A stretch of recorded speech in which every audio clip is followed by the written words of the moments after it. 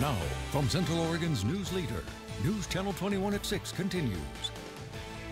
The Christmas market where 12 people died in a truck rampage reopened today in Berlin. This as more details emerge about the suspect at the center of an international manhunt. Welcome back, I'm Danny Freed. And I'm Lee Anderson. The German Christmas market where 12 people died in a truck rampage reopened today, but the manhunt for the suspected attacker is still underway. Matt Bradley has the latest from Berlin, Germany.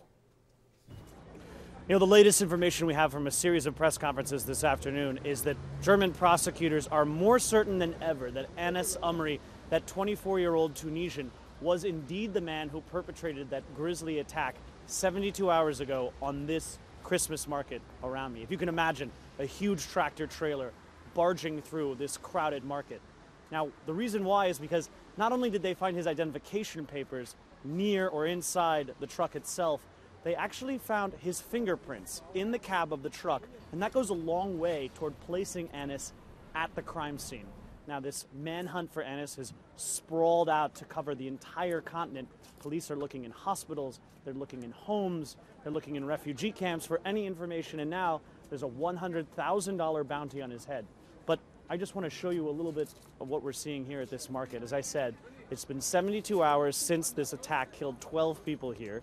Now, you look around, all the lights are up, people are snacking, they're drinking Glühwein, which is mulled wine, and people are coming, but they're not actually having the same kind of Christmas spirit they normally would.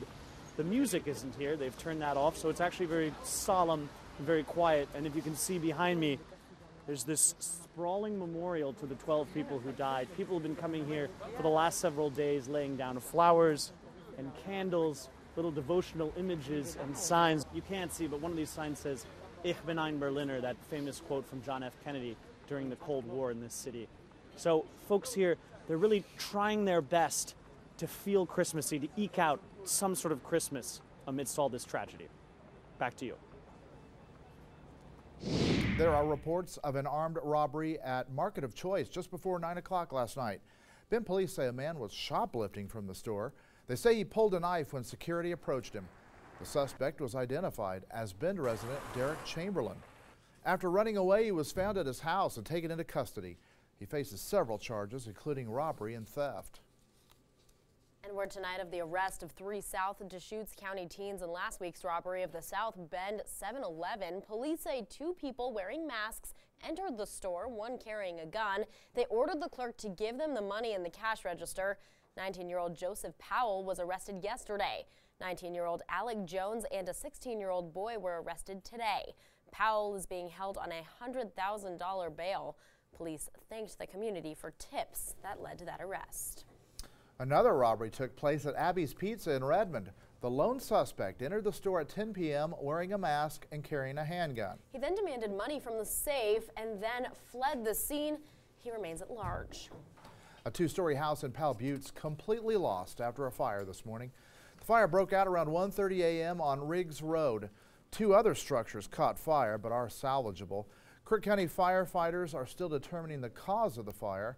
The homeowners are out of town. No one was inside. The fire department's reminding people who are leaving for the holiday weekend to check your pipes and heaters before leaving. In the cold weather especially, and I know everyone's worried about their pipes freezing, but really having a good strategy on how to keep those pipes thawed. Be sure and make sure your Christmas lights are plugged in correctly and won't cause any extra heat, which could spark a fire. Turning to your forecast now, snow is on its way to the high desert. Emily Kirk says an advisory is in place for our area in the Cascades. She joins us now with a look ahead. Emily? Danny, that's right. Temperatures are cool right now, and that winter weather advisory takes effect overnight tonight.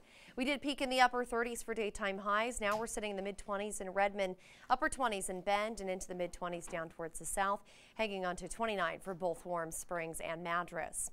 So yes, that winter weather advisory to talk about. It takes effect at midnight tonight for the high desert and extends until 10 o'clock tomorrow night. That's Central Oregon and east of the Cascades. West of the Cascades, on the western slopes at least, you can see from Lane County up towards the north, that extends until the afternoon tomorrow. So ours is a little bit later than that, as showers will continue to move off towards the east. And then down towards the south, that's a winter storm warning. So if you're heading that way, keep that in mind for Willamette Pass especially. So for this evening, increasing cloud cover. Temperatures will be in the upper 20s around 7 o'clock. Rain snow mix by midnight tonight. That means we're waking up to snow in the high desert. I've got a look ahead coming up in just a few minutes. For now, we'll send it back to you. Representative Newt Buehler has been removed from an Oregon Housing Committee. Now Republicans say Buehler was removed because his policies don't match the rest of the committee. News Channel 21 spoke with Buehler on the phone today. He expressed his frustration with his removal and disagreements with the committee's chairwoman, Representative Alyssa Keeney Geyer. Buehler said the housing crisis cannot be solved by artificially manipulating the market. Instead, Buehler believes city planning and expansion can increase the housing supply to meet demand.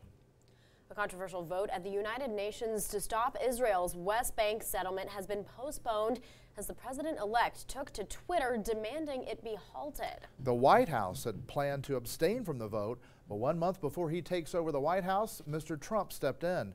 Jennifer Johnson has the latest from Capitol Hill.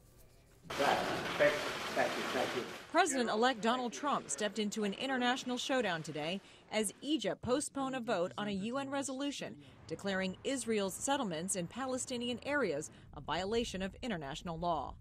Israeli Prime Minister Benjamin Netanyahu demanded the U.S. veto the resolution.